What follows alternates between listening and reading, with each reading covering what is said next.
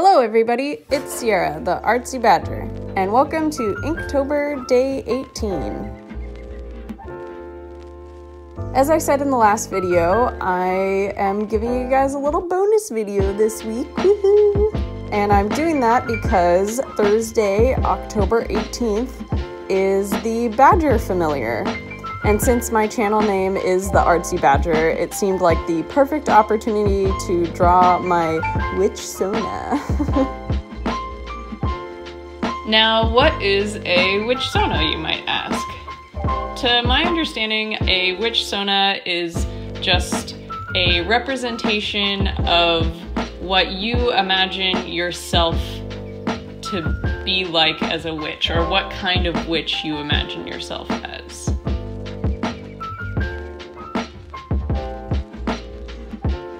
So you might have guessed based off of the title, but I messed up on this drawing. I really like the way the line work turned out. It's fun, it's cute, I think it communicates what I'm looking for, but I made a mistake in the coloring. I had this idea of making my outfit yellow and black to represent the house Hufflepuff because I am a very proud Hufflepuff. But I reached for the stupid orange, and I was so upset. And so, at first, I tried to remedy my mistake and go over the orange with yellow, but the orange was too saturated. The yellow could not compete with the orange. So I ended up just committing to the orange, and I do a whole piece here based off of the orange shirt. And I was very upset about it at the time because I don't really like the color orange. I like the color orange in the sense of fall and pumpkins, like things in nature that are orange are very stunning, but orange as a color on myself is not my favorite. But in the end, I feel like I say this in every video, I ended up liking it well enough, but I couldn't let go of my original vision. So I do end up doing it twice. So hopefully you guys enjoy watching me do it twice. Now I guess I should talk a little bit about this drawing and why I drew my witchsona the way that I did. I actually based this outfit off of an outfit that I wore out to dinner the other night. Except for the witch hat. I did not wear a witch hat to dinner. And then I just threw my little badger companion on my shoulder.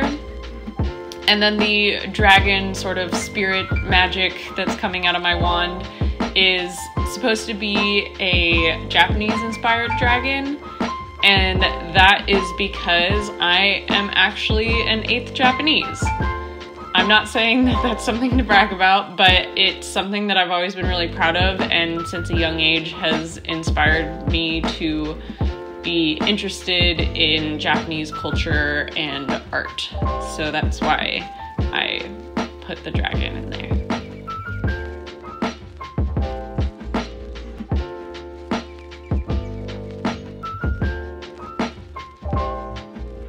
So now that this mess-up witch is complete, let's move on to the real witchsona.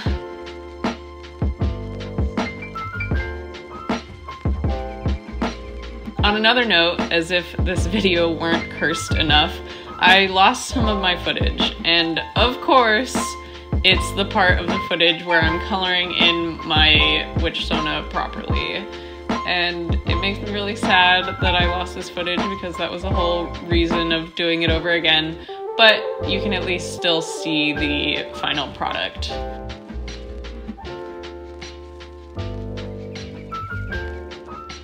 Unfortunately, I think the second set of line art turned out a lot worse than the first set.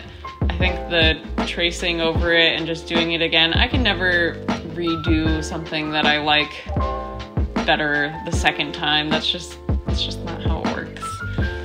But I'm still happy that I redid it because I want to show off my Hufflepuff pride, and I think it's good to, you know, get all of your ideas out on paper, and I really wanted to do a yellow and black outfit, and so I did it.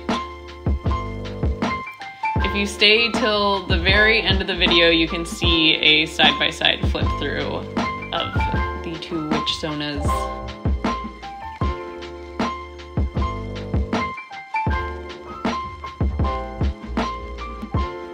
And that's it, another Inktober video done. Thanks so much for watching. We're over halfway through Inktober. I hope you guys are still going strong, or even if you're not, I hope you're at least enjoying following along with everyone else's Inktobers. And I will see you on Saturday.